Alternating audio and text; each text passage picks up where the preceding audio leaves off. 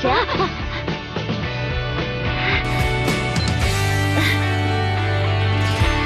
看不见呢。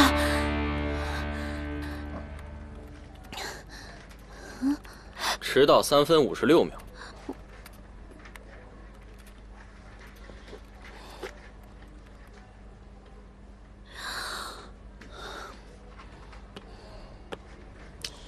今天第一天上班，我就放过你。谢谢彭总监。以后请叫我 David。是，彭总监。David。去董事长办公室报道。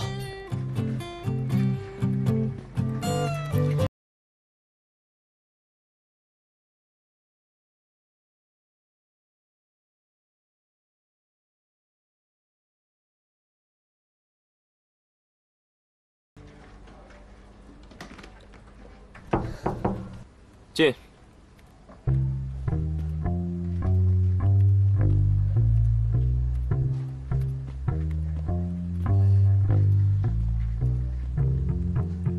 特浓美式，不加糖不加奶。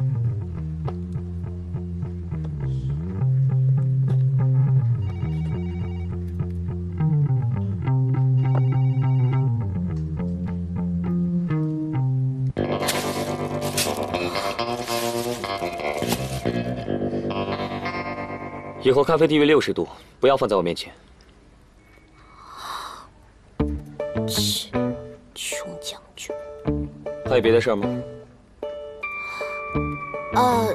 赵董，那天我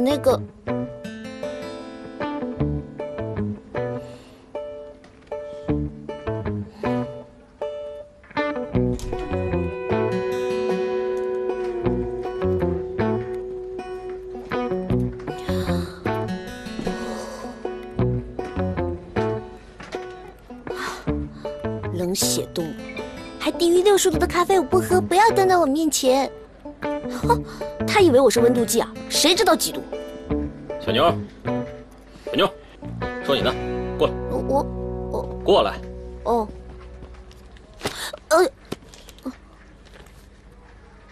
这就是你的位子。今天下班之前，把这些文件全部整理好，放在赵总桌子上，明白吗？这么多啊！对了，明天再让我看见你穿这一身来，直接给我滚蛋！一点女孩子的样子都没有。那，这是你工作牌，每天都得带，知道吗？干活去。哦。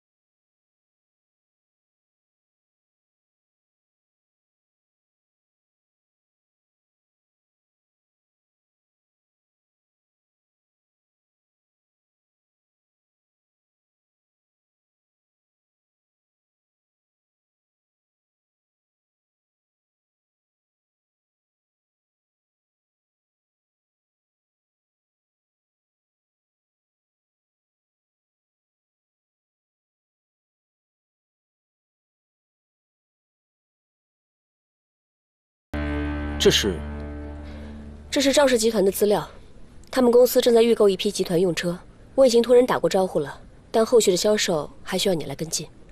我希望你可以接手这个案子。陈总，我恐怕……我愿意和凌霄一起拿下赵氏集团这笔单子。OK， 交给你们俩了。就说是陈总介绍的。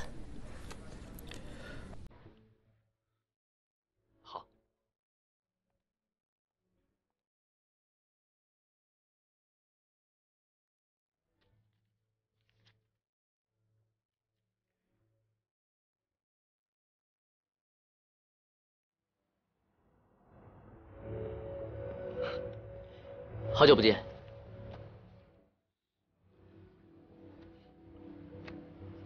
你怎么来了？没想到吧？改做汽车销售了，恭喜你，终于做了赵氏集团的董事长。这么多年过去了，你的性格一点都没变。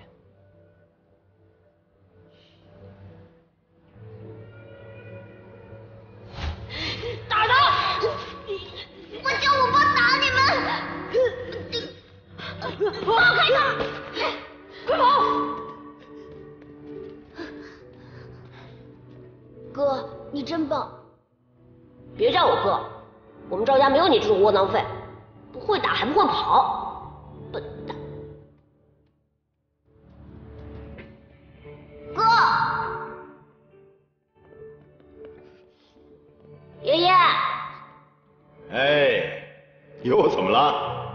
哎呦，怎么哭了呢？你是不是又带弟弟去打架了？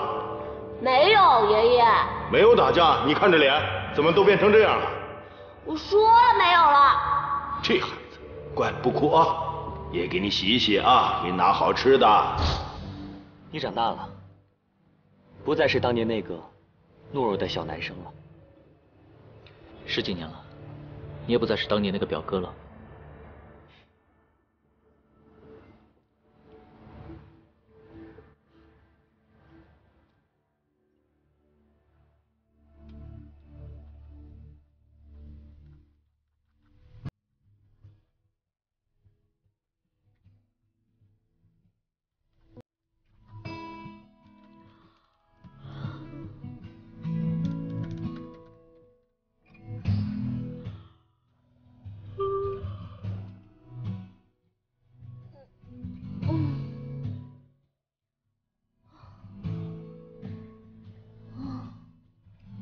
陪我一起把这些干完吧，加油！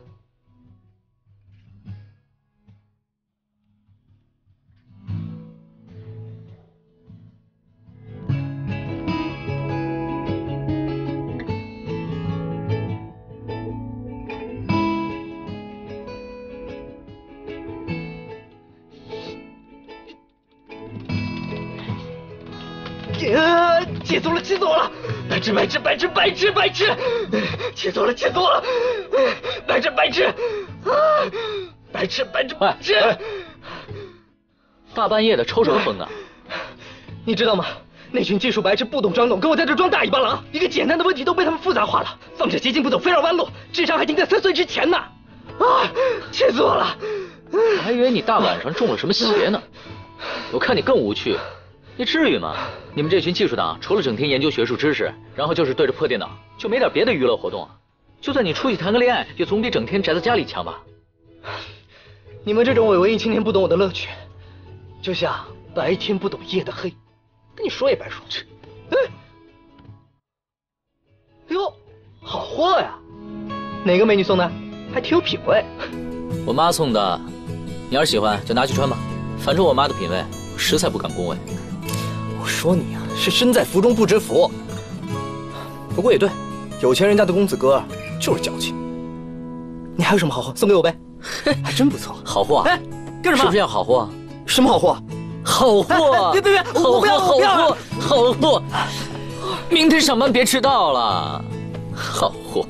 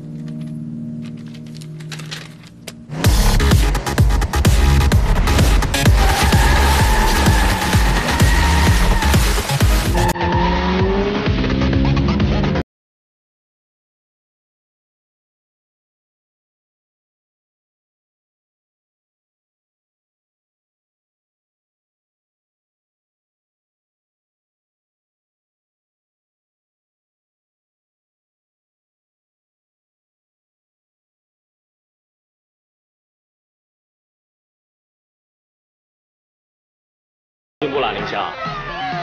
你是我师傅吗？都是你教的好。你小子。亲爱的，你真是太棒了。啊，凌霄，什么时候能找到你的目标啊？目标？我已经有目标了。你有目标不告诉我啊，凌霄？我的目标就是认真学习，积累经验，将来开一家属于自己的专业俱乐部。毕竟我们都是通过玩车认识的，我珍惜这份友谊。但毕竟我们也不能老这么玩，这也不是长久之计。所以我要为大家建造一个家，一个真正属于车迷的家。在那里，我们可以尽情的聊车，把所有人的热情和才能全部都发挥出来。哥们儿有想法呀，我支持你。千里之行，始于足下。我只想从基层做起。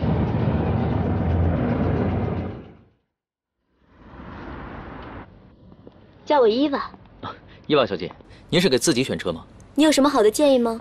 伊娃小姐，我叫我伊娃。如果您是给您自己选的话，我建议您选择这款运动型的。这款车是同系列的中配，而且它的储存空间也非常的大。女孩子们总喜欢在车里放一些包包啊、高跟鞋之类的东西，这款车足够满足您的需求。看不出来，你还挺了解女孩子的嘛。董事长好。坐吧。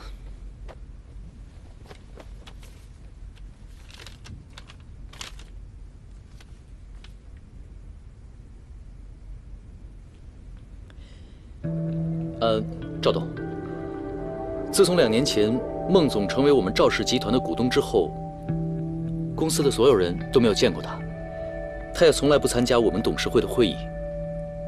每一次会议之前呢，也总会托人带句话，一切都听董事长的安排。你的意思是说，2年以来他从没参加过会议，没来过公司吗？是的，连老董事长也都没有见过他。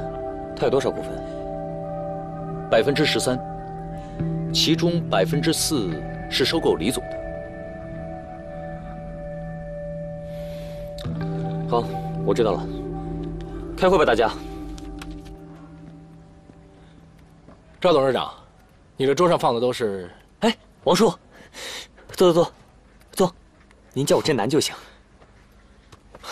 振南，找我什么事？王叔，您跟我爸多久了？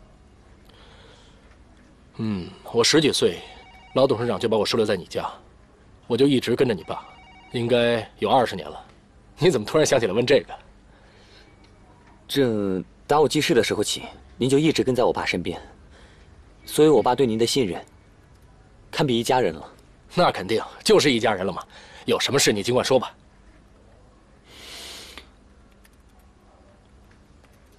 我跟您这么说吧，我在美国这些年，并不知道我应该相信谁，不应该相信谁，所以，我想请您帮我查一个人。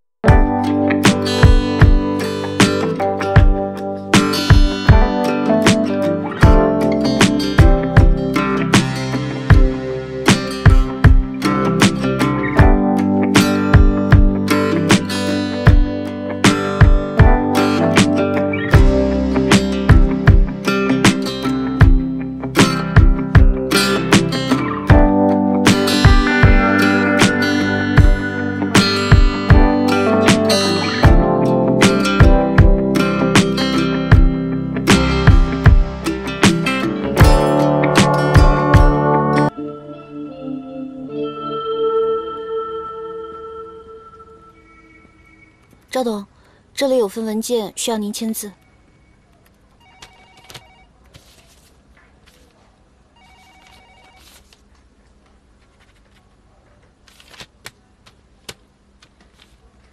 忙完工作，去玛莎拉蒂把这工作对接一下，合同已经谈好了，地址在里面。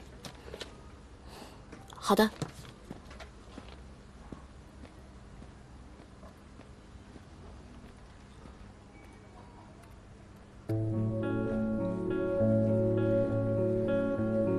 大家看一下图表，想必不用我多说，你们心里也清楚。上个月的销售业绩创了历史新低。我知道你们每个人的压力都很大，毕竟上个月各个品牌都出了新的车型，客户的选择余地大了，也就意味着我们的竞争也大。可我们不能坐以待毙。就相同的车型来说，我们的品牌还是具有很大的优势的，而且我们的社会服务也是最完善的。那为什么销售业绩一直上不去？大家好好想一想，同时给我一个解决方案。凌霄，你上班也有段时间了，这段时间你对咱们店也有了基本的了解，你有什么好的想法吗？陈总，我刚才大概看了一下年度的销售策划，总体来说，我们的销售给出的空间和优惠已经非常大了。可是我们的广告宣传方面，并没有很大的力度和预算。光是靠商场和车展这种单一形式的宣传，并不是最好的选择。那你的意思呢？商场和车展只是针对大众，并不能准确地找到真正的目标客户群。现在是一个新媒体的时代，新媒体更能有效地筛选出我们真正的目标客户群。所以我建议，不如把传统模式的宣传预算挪用到新媒体上，或许会事半功倍。你说的也正是我所想的。这几年新媒体广告宣传铺天盖地，网络营销远比我们之前的实体宣传更有力度。我刚好也是这么打算的。既然如此，这件事情就由你来负责。我希望大家能够充分配合凌霄，尽快做出一个方案。陈总，我刚来公司才1个月，您就把这么重大的案子交给我，不太合适吧？我觉得还是交给公司的元老们来负责这个案子，我会全力配合他们。就这么定了。我相信你的能力和眼光。大家还有什么问题吗 ？OK， 散会。你们留下来好好的讨论一下。可以啊，凌霄，行啊，好机会啊。